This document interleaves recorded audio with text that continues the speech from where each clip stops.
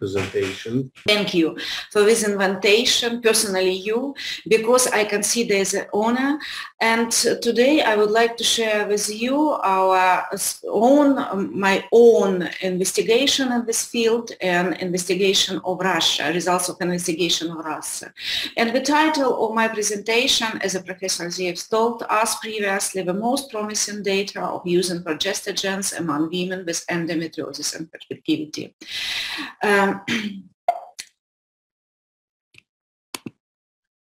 Endometriosis is highly prevalent around the world, and it affects 1 in 10 women. So approximately 190 million women of reproductive age in the world suffer from endometriosis. Furthermore, based on an Italian investigation, it estimated that approximately 6 in 10 cases of endometriosis remain undiagnosed. Many women suffering from infertility have endometriosis, and the prevalence of endometriosis is high in women just suffering from infertility with or without different kinds of pelvic pain.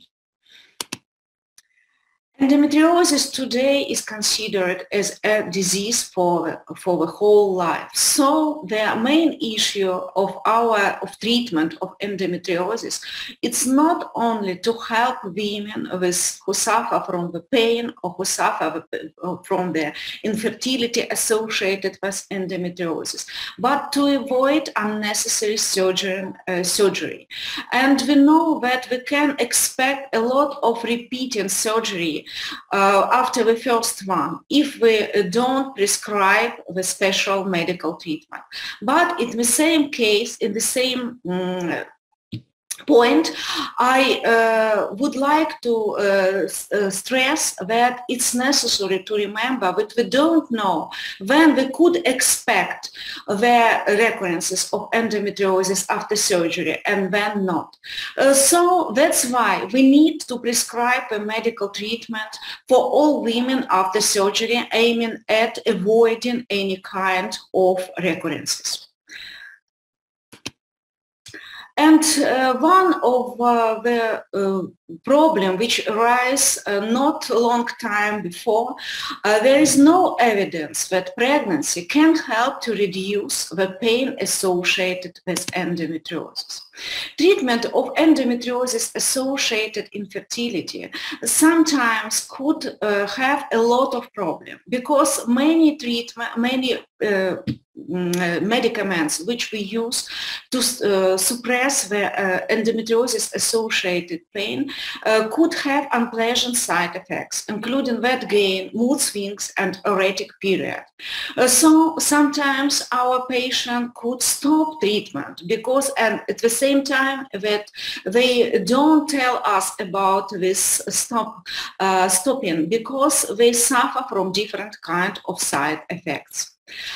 We are patiently waiting now the absolutely new guideline of ESHRA, which we can get at the end of this year. But regarding the last guidelines, which we use widely now, which was written at 2014, was published in 2014, and actually recommend us that in infertile women with endometriosis, clinicians should not prescribe hormonal treatment for suppression of ovarian function to improvement in fertility. And not all progestogens are optimal for women seeking pregnancy. In this field, the dydrogesterone could have a lot of advantages in comparison with other progestogens. In comparison with Diagest, for example, we cannot use the last one in patients who suffer from pain and infertility at the same time. But dydrogesterone could be useful not only to suppress the pain associated with endometriosis, but would help also women who suffer from infertility at the same time. And it's well believed that dihydrogesterone can inhibit the development of endometriotic lesion. Dihydrogesterone could reduce the expression of transcription factors and growth factors involved in the establishment of and maintenance of endometriotic lesions. You can see on this picture the scheme of this suppression of endometriosis. And let me switch gears to the pharmacological management, of endometriosis Russian approach. In Russia, today, more than 3 million of women suffer from endometriosis. And when we start the treatment of management of endometriosis among women who suffer from it, we consider usually not only age and reproductive motivation, but also a clinical manifestation. And today we published at the beginning of this year absolutely new Russian guidelines which mentions progestogens as a first-line therapy for endometriosis, and only in case of treatment failure we consider agonist and antagonist of gonadotropin-releasing hormone as a second-line treatment.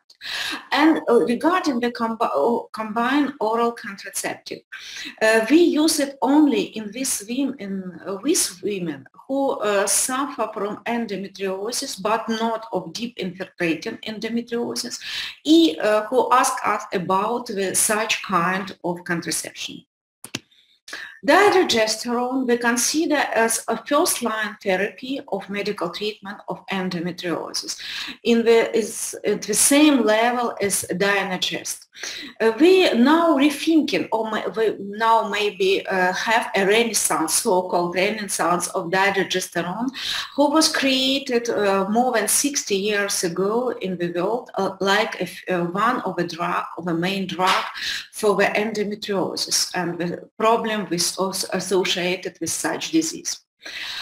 Unlike other progestogens, dihydrogesterone does not suppress ovarian function when it's given at therapeutic doses.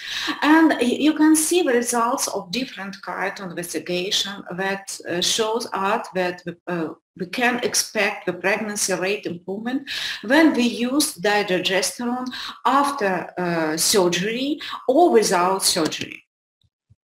Dihydrogesterone offers a possibility of the pregnancy during the treatment of endometriosis-associated pain. An Orchidea study has shown that dihydrogesterone allows pregnancy possibility not in a regime of from the 5 to 25 days of menstrual cycle, but also in continuous regime. And when we use both 20 or 2 doses, 20 or 2 milligrams per day of dihydrogesterone. The aim of Orchidea study was to check the relief of pain, but we follow after our patient during 6 months. It's the main aim of study, and we involved 350 patient women who suffer of endometriosis and were reproductive age. Orchidea primary endpoint efficacy endpoint demonstrated improvement, significant reduction in chronic pelvic pain, especially not after 3 months, but at 6 months of using. A secondary endpoint of Orchidea study demonstrated an improvement of symptoms of endometriosis in chronic pelvic pain, in dysmenorrhea and dyspareunia. And you can see the main results we got after the 6 months of treatment. Regarding the reduction of a number of days with using of analgesics, you can see also at the end of our investigation we get the quite good results regarding the reduction of using of days of analgesics. And at the same time, we investigate not only the primary and secondary endpoint in reducing of different kinds of pain associated with endometriosis, but also we valued the different kind of mental health or physical function, role function, and social function. And we came to the decision that the treatment with dydrogesterone led to the significant improvements in all kinds of these functioning and mental health. Dydrogesterone was well tolerated. It's very important because I told previously that a lot of drugs which we widely use in endometriosis can sometimes lead to a different kind of side effects. In this case, our patients could interrupt the treatment and we can expect the recurrences of endometriosis. That's why we pay a lot of attention to this point that the dydrogesterone is well tolerated. And during our study, only 3.1% have a mild problem with health and mild problem of with the they suffer from the different kind of menstrual, not heavy menstrual bleeding. But our patients which discontinue the treatment of dydrogesterone, the main matter of it was that they got pregnancy. So even if our patient have different kind of menstrual, not heavy bleeding, they did not stop the treatment and continue the treatment with dydrogesterone.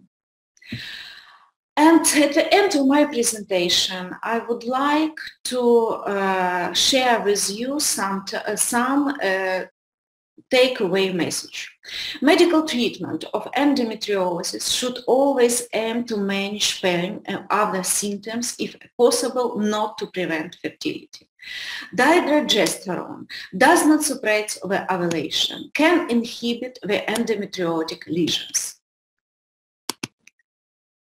The Orchidea dydrogesterone study showed marked improvements in chronic pelvic pain, severity of dysmenorrhea, requirement of analgesic, and quality of life.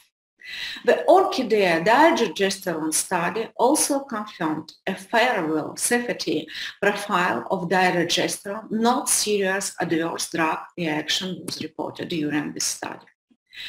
And in some of our clinical centers, which pay a lot of attention just to the women with endometriosis, we continue the using of dydrogesterone even when we stop the Orchidea study. And one of these investigation was published this year in Russian, and where scientists came to the decision that they also check the good tolerance of dydrogesterone even if our women continue to use it more than 1 year. And dydrogesterone allows clinicians to personalize endometriosis therapy dependent on the current needs of the patients. And I would like to stress that we publish the results of Orchidea study not only in Russian, widely published in Russia, but we also this year published the results of this investigation and fertility sterility, and it will be available at the end of September.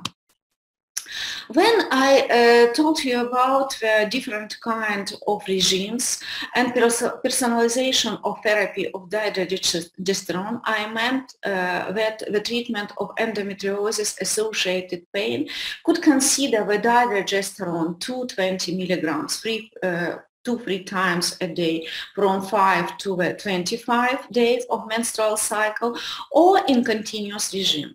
But at the same time, we can use also dydrogesterone for the women who suffer from endometriosis associated infertility, 10 milligrams from 14 to 25 days of menstrual cycle. And what about the futures? What is the solution for us for the future? Not in the field of endometriosis, but in the field of medicine as a whole. in whole. I think that we should switch gears from the generalized medicine, which considers only the same risk, same dose, and same response, to personalized medicine, which can identify the different risk, different doses, and different response. And I think that the diagesterone in this field could be very useful in different kind of problem which could associate it with endometriosis. And at the end of my presentation, I would like to quote the words of Sidney Burwell, who wrote it a long time ago. And today, these words is very suitable, not only to the medicine and in general, but to our thinking of endometriosis and the role of diagesterone in the endometriosis-associated infertility and also endometriosis-associated pain.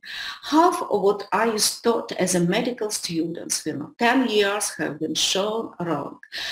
And the trouble is none of your teachers know which half. Thank you.